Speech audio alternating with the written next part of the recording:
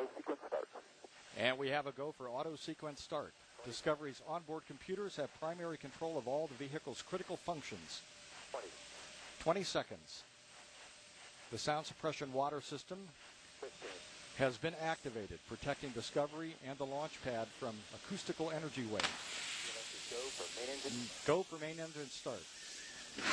We have main engine start. 2, 1. Booster ignition and the final liftoff of Discovery. A tribute to the dedication, hard work, and pride of America's space shuttle team. The shuttle has cleared the tower. Roger, Discovery. This is Mission Control in Houston. The space shuttle now rolling over onto its back with a 7-minute ride into orbit. Discovery now making one last reach for the stars.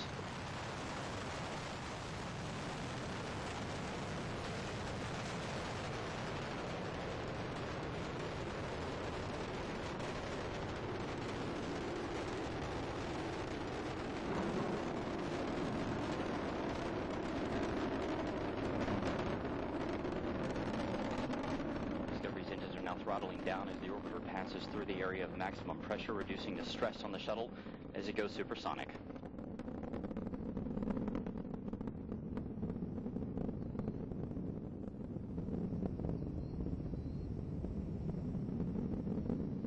Discovery Houston, you are go at throttle up.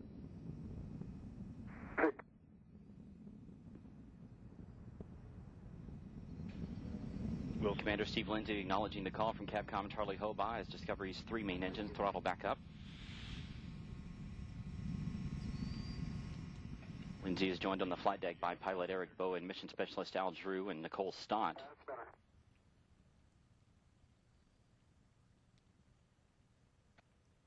Mission specialist Mike Barrett and Steve Bowen. Discovery's 3 main engines are burning fuel at a rate that would drain an average swimming pool in about 25 seconds. The engines, combined with the solid rocket boosters, produce more than 7 million pounds of thrust.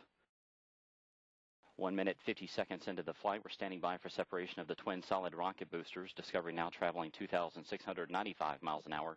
Its altitude 24 miles. Downrange from the Kennedy Space Center, 29 miles.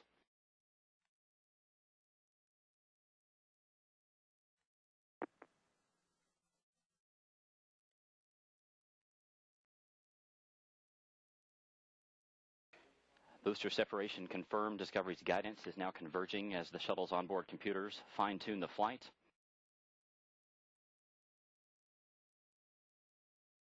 Two minutes, 25 seconds into the flight, Discovery traveling 3,189 miles an hour. Its altitude 37 miles. Downrange from the Kennedy Space Center, 53 miles. Discovery now getting a boost into orbit from its twin orbital maneuvering system engines on either side of the shuttle's tail. These 2 engines will burn for 2 minutes and 32 seconds. Your 2-engine TAL. We do have updates to your no-com mode boundaries, and we did launch late into pane 1, our only pane. The contingency aboard boundaries we'll use are in-plane plus 230. Let me know when you're ready to copy the new Presta ATO and Presta MECO. Okay, copy all. 2-engine TAL and ready to copy. Into your Presta ATO 11.9. Presta MECO 15.4. 11.9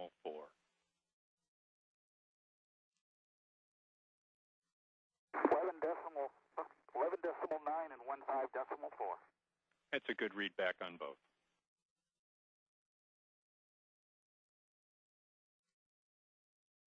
Discovery can now make it to emergency landing sites in Europe should one of the engines fail, but all 3 engines continue to perform as expected.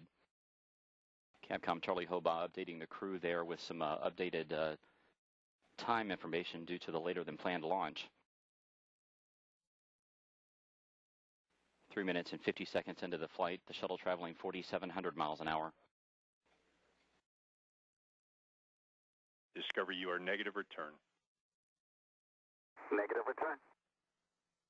Discovery now traveling too high and too fast to return to the Kennedy Space Center in the event of an engine failure. But all 3 main engines continue to function as expected. The shuttle now traveling 5,200 miles an hour. Its altitude 62 miles, downrange from the Kennedy Space Center, 170 miles.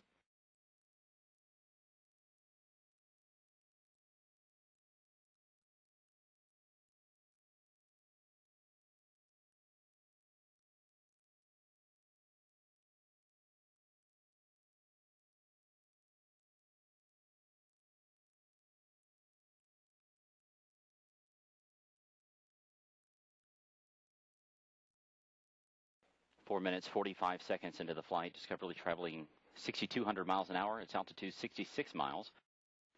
Downrange from KSC 229 miles. Here inside Mission Control, Flight Director Richard Jones and his team continue to monitor the progress of Discovery's flight. All systems are continuing to perform as expected.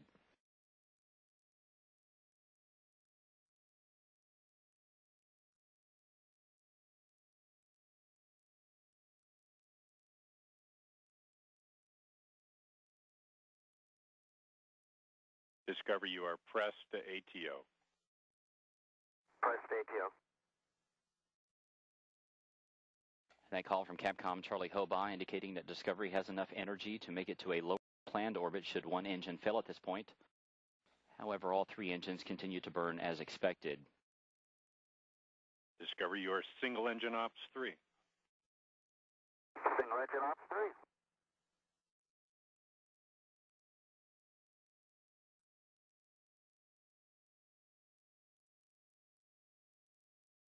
Discovery's engines are now swiveling to roll the shuttle to a heads-up position to get better communication with NASA's tracking satellites.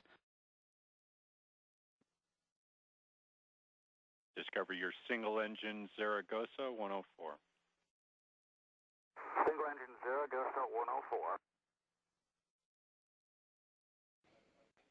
Discovery can now make it to emergency landing sites in Europe should 2 engines fail at this point, but the flight continues to go well.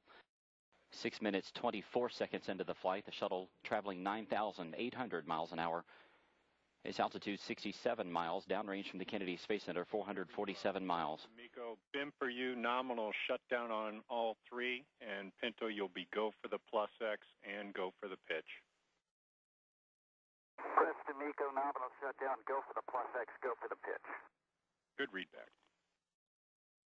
That call from Capcom Charlie Hobaugh indicating that Commander Steve Lindsay has a go to press to main engine cutoff as expected in about a minute and a half.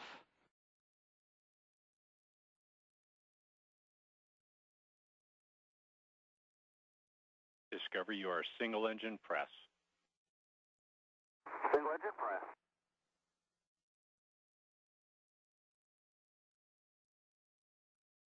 Seven minutes, 15 seconds into Discovery's flight.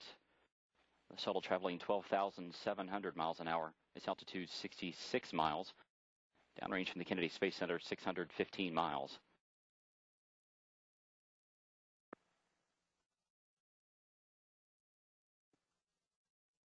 Discovery's engines now throttling back to keep the forces on the crew and the shuttle to 3 times that of gravity. The shuttle traveling 14,000 miles an hour.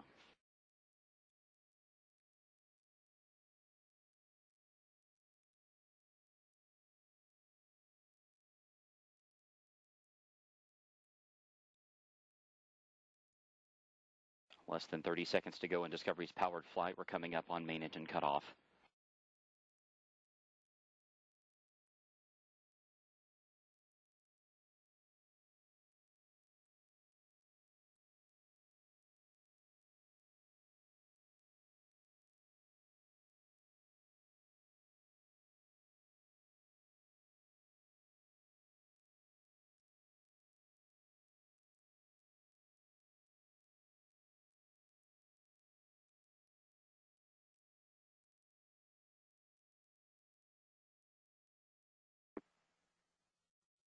External tank separation confirmed.